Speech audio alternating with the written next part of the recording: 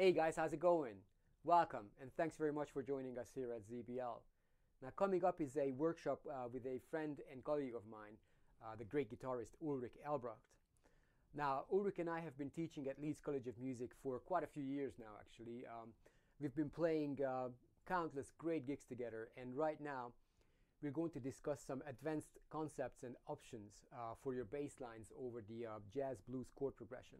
I've also transcribed the examples for this workshop, so feel free to get in touch with us via the email up here, mail@zoltansbasslines.com, and I'll be happy to send you the link to download the sheet music and the play-alongs as well. Okay, and that way you'll be able to take full advantage of this video here and utilize the concepts that we are talking about and build them into your playing much quicker. By the way, your email will be kept confidential, and I promise we won't annoy you with any frequent mailers or anything like that. It is simply the easiest way for us right now to give you this information, to give you these resources, while our website, zoltansbasslines.com, is still in the works. All right, well, without any further ado, let's get straight into it, and we truly hope that you will enjoy and benefit from the workshop coming up next.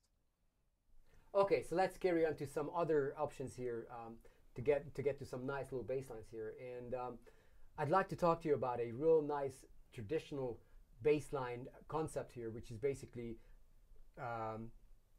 connecting chords with a scale, which means you will still actually be playing your chord tones, some of your chord tones, because they'll be part of the scale.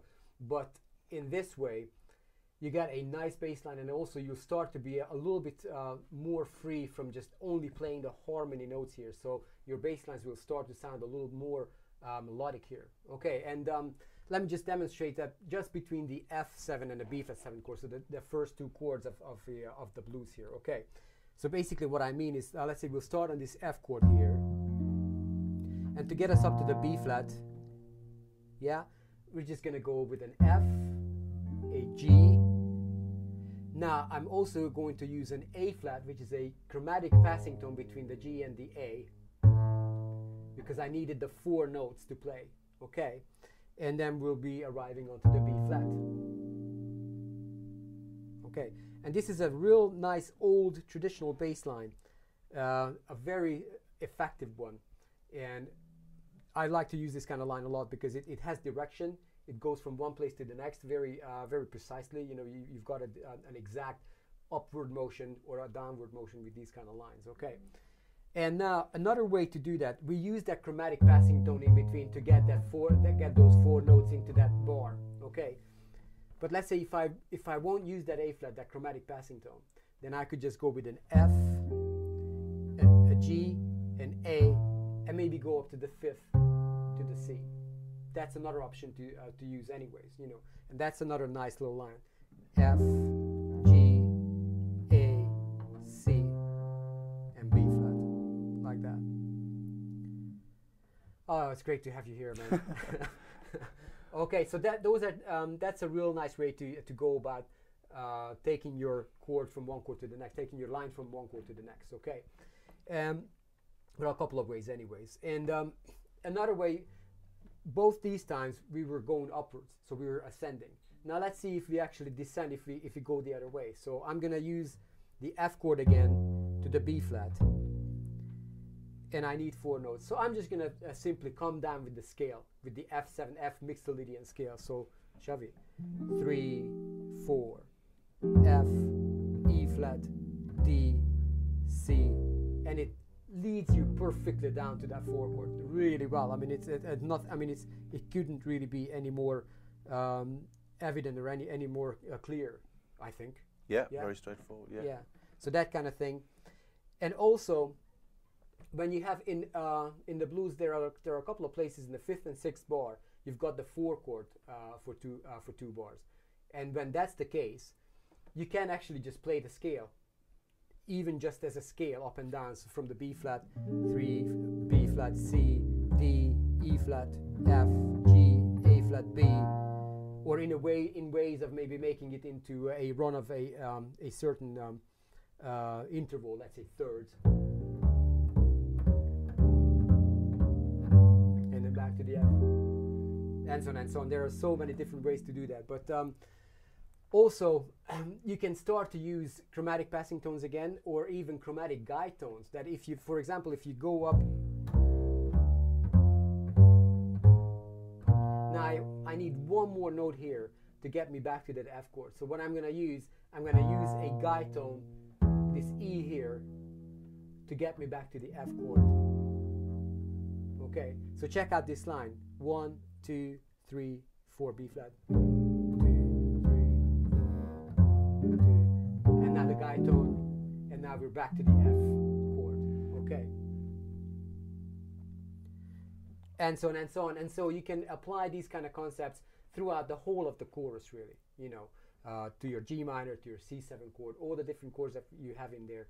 You can see and figure out if you have enough notes to go just with the scale, or if you maybe need to use some kind of a guide tone or an approach note or a passing tone, you know, a chromatic note that will become a note that will lead between two notes, between your, let's say, your second and the third note here from the F chord, F, G, A flat, A, for example, you know, that kind of thing. Or let's say on the way down on the F chord, F, E flat, D, D flat, C, and a guide tone, the B natural, to guide you down to the B flat chord. Yeah, those kind of things. Those are all very, very nice and very substantial ways, and also ways that will start to free you up to get more and more melodic in your line. Okay, so let me just play a line for you. Let me just play a whole chorus here, and with our lovely guitarist Ulrich here. So we'll just play exactly these kind of concepts. So let's just do it nice and slow so we can really concentrate on these notes. 1, 2, 1, 2, 3, 4.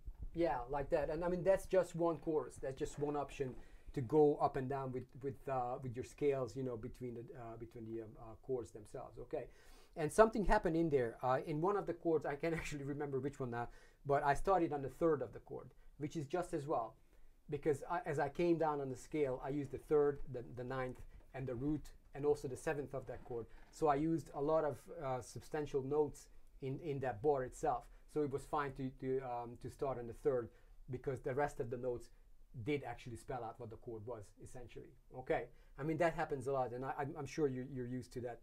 Bass players kind of not just starting on the root note, but starting on different notes of the chord. Absolutely, yeah. Did that ever bother you, or do you think that's no? That's still very clear. In fact, I was about to ask, these going from one chord to the next chord. Does it have to be from a root to the root, or could that be from the third to the third? Or yeah, of course it can. Yeah. I mean, of course it can, as long as you describe what is happening in that chord, you know, in the rest of the bar. Yeah. Then let's say if we just play an F7 chord, if we just play an F7 chord, sure. If I'm just gonna play an A all throughout the bar, of course, then of course, well, everybody will start to look at you and go, "What the hell are you doing? You know, you're playing a wrong note."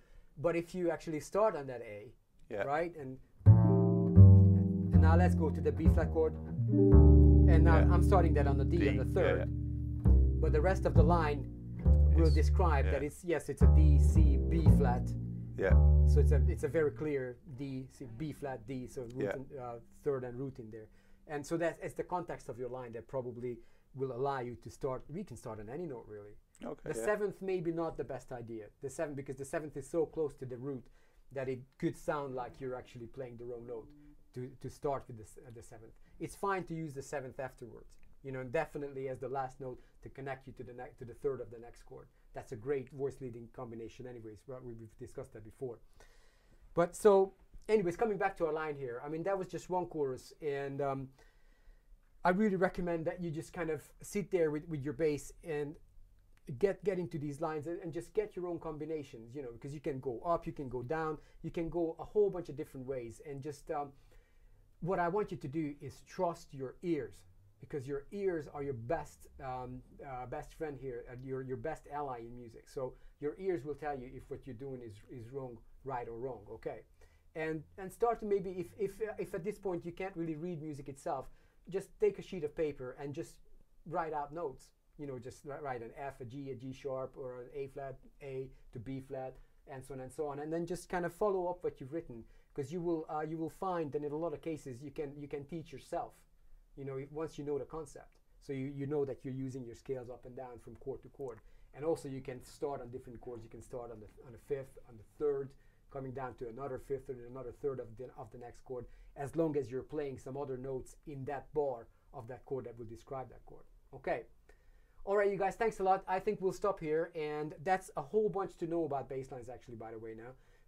And if you start to know these kind of things and play them in standards, in the blues, you'll start to get a whole bunch of fingerboard knowledge as well, and real great harmonic knowledge as well. Okay, so I think we'll do another one of these, and we're going to go into a bit more melodic ways of playing bass lines. But for now, thanks a lot, and we'll see you next time.